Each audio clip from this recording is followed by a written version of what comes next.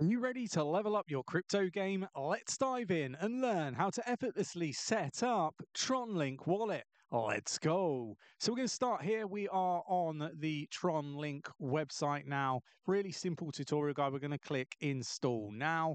We'll come over. You can install it on Android phones or iOS operating systems. We're going to choose the extension because we're on a desktop. You can either do this on Chrome or Edge. We're on Chrome today, so we're going to do it on Chrome. We'll just load that up.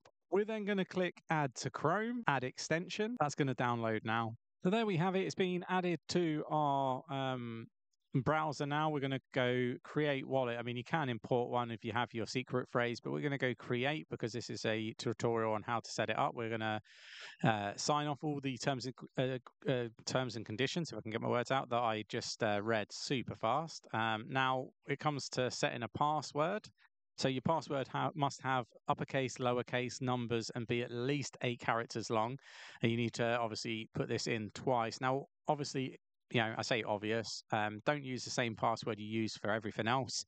You want to have a strong password. You don't want one password that you use for everything, because if it gets compromised, then everything's compromised. So use a different password, but make sure it's memorable. Click create wallet. And then we've got success. Now it's going to ask us to back up that wallet. We're going to click back up.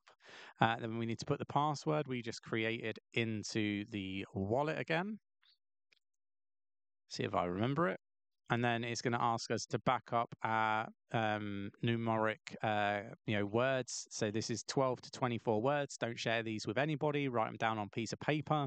Don't store them on a computer. Don't take pictures, and so on, right? So we're going to click back up now. We're going to view the words that we've got. And then we're going to go already backed up once we've written those down. It's going to ask us for the 11th word. And we click next.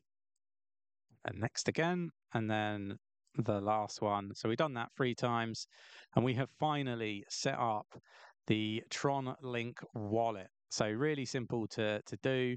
It walks you through, all the details of the wallet. Now there is energy and there is bandwidth. So you can stake and you can create more energy and more bandwidth.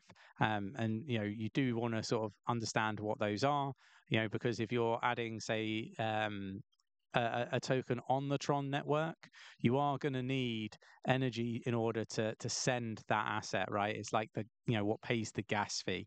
So yeah, hopefully this was a useful tutorial. Check out the channel for other tutorials on energy and bandwidth, and all the other tutorials that we've got on. And if you have any questions or concerns, or you're having issues, join us in the free Discord, link in the description down below.